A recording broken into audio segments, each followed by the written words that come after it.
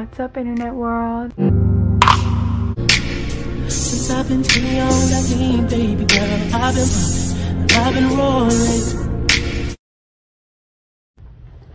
Hey subscribers, I need to like come up with a name for you guys because I hate calling you guys subscribers. Like, yes, you guys subscribe, but you guys are so much more than subscribers. Like, you guys are my friends, so let's redo that. Hey besties. So today we are going to be making alternative DIYs. You better get ready because this one's gonna blow you to the moon.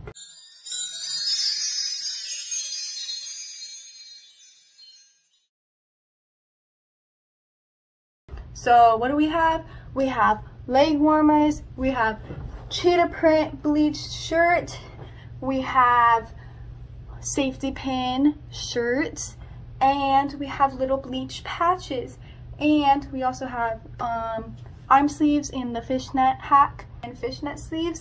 So I hope you guys enjoy, and let's get started. Hey guys, so I'm gonna be going more in depth on how to make the leg warmers instead of doing a voiceover, because this is really important. If you want to make no-sew leg warmers, you really have to understand what to do, otherwise it won't work at all. So hopefully I won't mess mine up and it works. So all you need is a jacket, or a long sleeve shirt could work, but you know it's going to be a leg warmer, so you would want the sleeve to be baggy.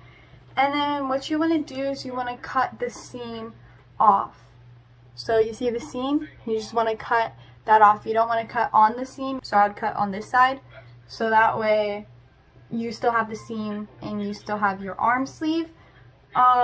So usually this jacket, their seam is weird, so if you want to look on the inside you can see where the seam is. This one attaches to the collar up here, so I'm gonna have to cut this collar out as well along with this seam. But yeah, so you guys want to look on the inside of your jacket and you want to look for your seam of your shirt, and then you just want to cut around it. So I'm going to cut around this side. You don't want to cut on the inside, you want to cut on the outside, and then you want to cut all the way around. So yeah, that's all you have to do, and let's start cutting. So the first thing I'm going to be doing, as I just explained, is I'm going to be cutting off the arm sleeve right at the seam. If you guys have fabric scissors, you can use those, because I'm just using these kitchen scissors, and it really did not create a pretty cut for me, but it's all I could find, so it worked anyways.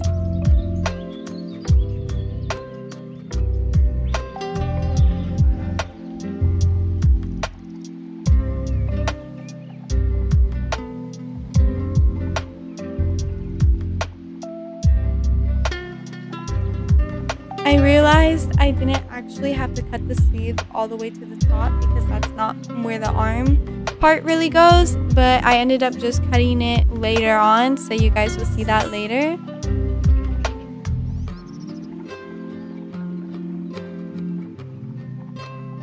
So obviously this is what my arm sleeve looks like.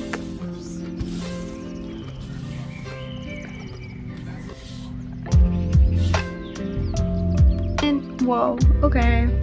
Let's just put you back underneath here. Sorry, I felt like I was gonna like burp. And then you want to do the same thing to the other sleeve. So, okay, and then you're going to want to cut off the cuffs of your arm sleeves. And then also you want to cut straight across on the side, so that way you can make your flare if you like that look. And if not, you can cut this in a different way. I'll show you guys how to cut it, but this is so that way you can create that flare that goes over your shoes.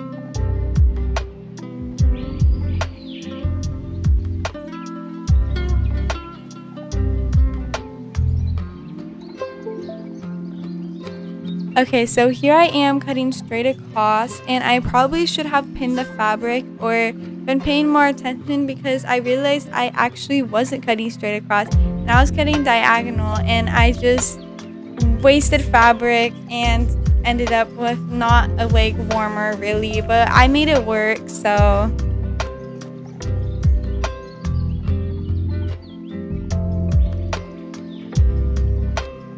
Blech. Hey guys, so I have been letting the leg warmers dry all day. Obviously, you guys saw me watching, and I freaking messed up and I cut it wrong.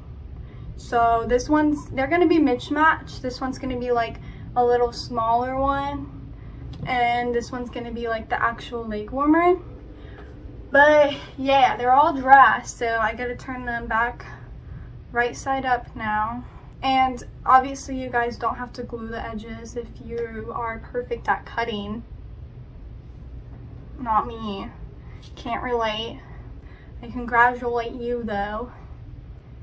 I'm also like really sweaty right now. I don't know if you can tell, but I was just outside. It's like nighttime, but it's like 100 degrees. Okay, so these are what the leg warmers look like. Whew. I stood up too fast.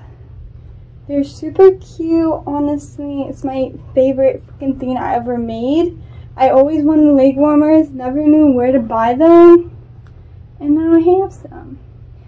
So yeah, obviously you guys can either choose this style or this style. I accidentally did this style, but you know.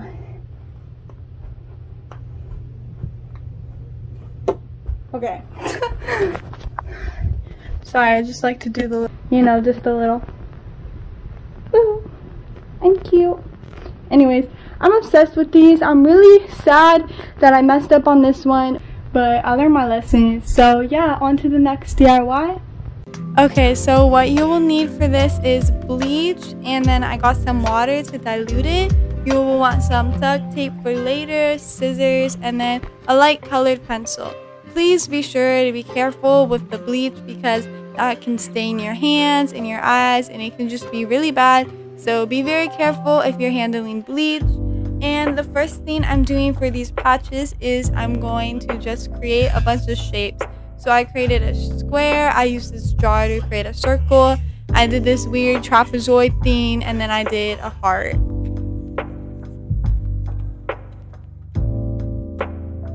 So the first patch I'm making is this little Hello Kitty devil girl. I forget the freaking name of this one, but I think that it's super cute and I want a little patch of it. So here I am.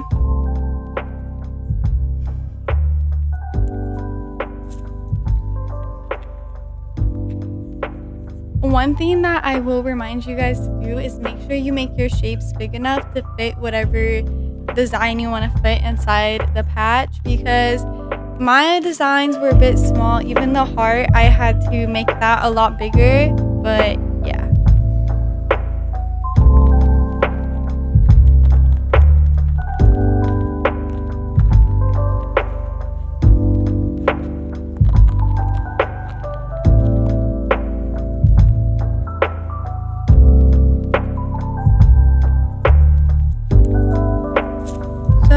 I am just adding some water to my bleach and then taking a little paintbrush. That is how I'll be adding my adding my bleach onto my patch. You guys can use Q-tips if you don't have paintbrushes, but yeah, just be very careful at this part and don't be putting your face all up in that bleach. But yeah, just taking the paintbrush and I'm outlining the design, and I decided to make the wings colored in with bleach as well as the horns. And you can really play around and experiment with this and decide what you want to be shaded and what you want to be black.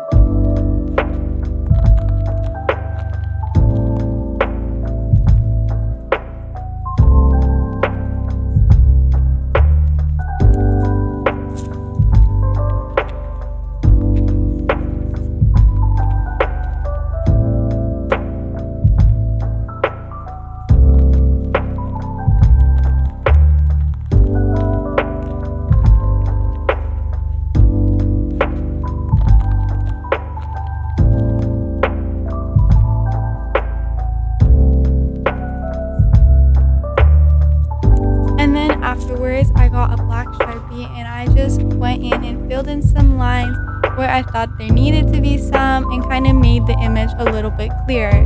Especially on this Hello Kitty one, I feel like it needed to be cleaned up a little bit.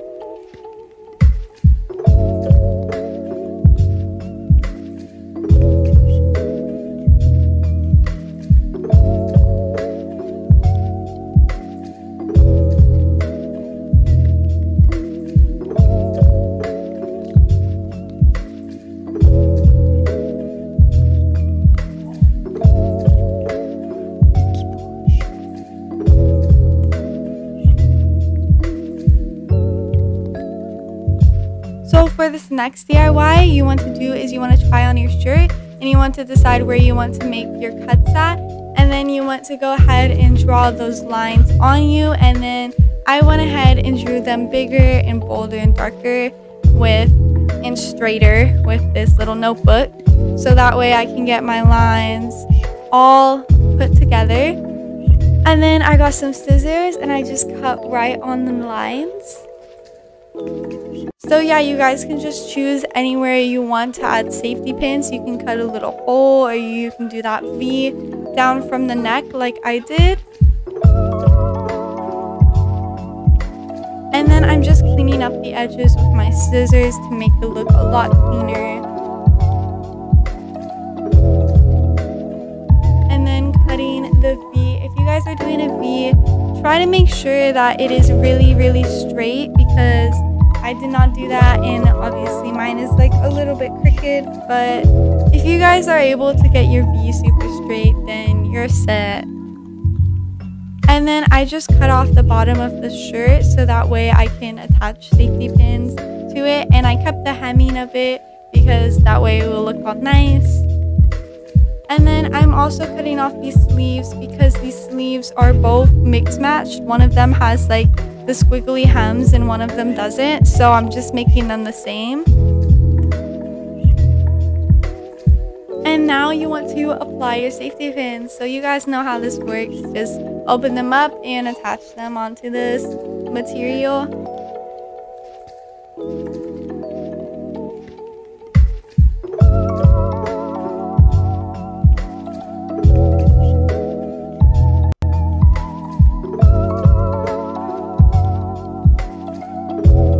Decided to just add them in places that I felt that needed the most support.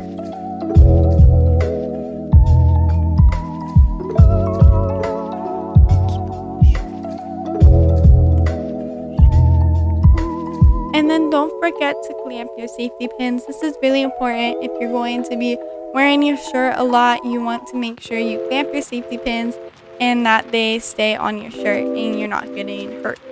Hey guys, this is what the shirt looks like. It's honestly really cute, and like I literally never wore the shirt before, and now I'm like literally gonna wear it a lot. Obviously I kind of messed up right here. I tried fixing it. I could always give it more slack, but I don't really care that much.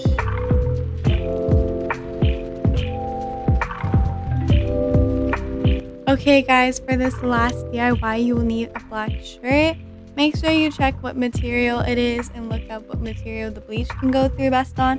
I'm pretty sure cotton is good. I think the shirt might be like more polyester, and it made the bleach a little bit like darker, I feel like. But yeah, just to make sure that your bleach colors turn out okay, just look up what material and all that stuff. But yeah, so to do this cheetah print, you want to take a bigger paintbrush and your bleach, just dilute it a little bit. The more you dilute it, the less the color is going to be. And then you just want to add big old spots. Hey guys, so my phone ran out of storage, my other phone that I was using to record, so the footage got cut off, but this is what it looks like. You can't really see the actual color of it because my LED lights right now, but I'm just gonna let that dry, and then I'm going to either paint on the cheetah print or color it on. So yeah, after you do that, you are going to let your bleach dry, and then get a Sharpie, and you just want to make little like half circles, and these are going to be your little cheetah prints, obviously. And I'm just making them go upside down, sideways, right side up, like literally everywhere, and it's just making it as random as possible.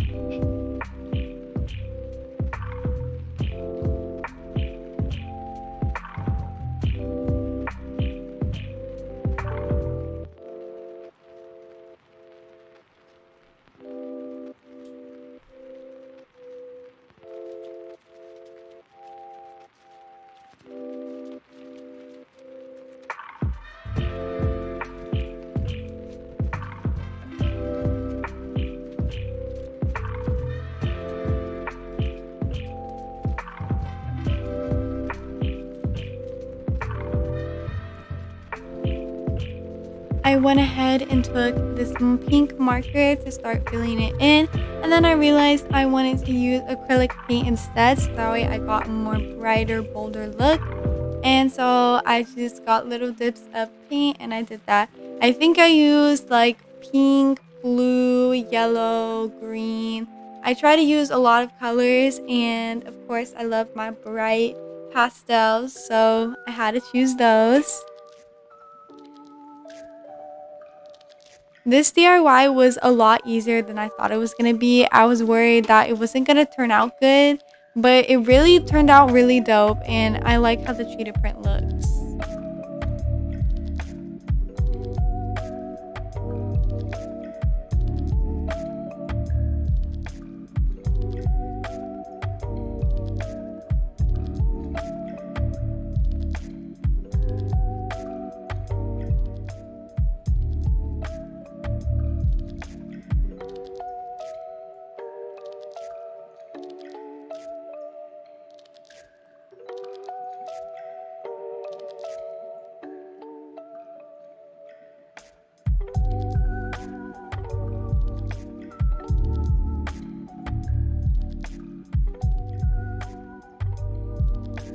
I am now just going back in with my black Sharpie, and I'm making any of the outlines that I didn't make beforehand, because when making this I did decide to add more prints in places where I didn't originally outline the little cheetah print to be.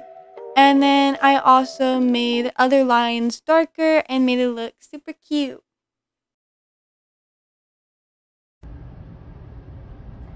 So this is what the shirt looks like. Honestly, I think it turned out really, really cute.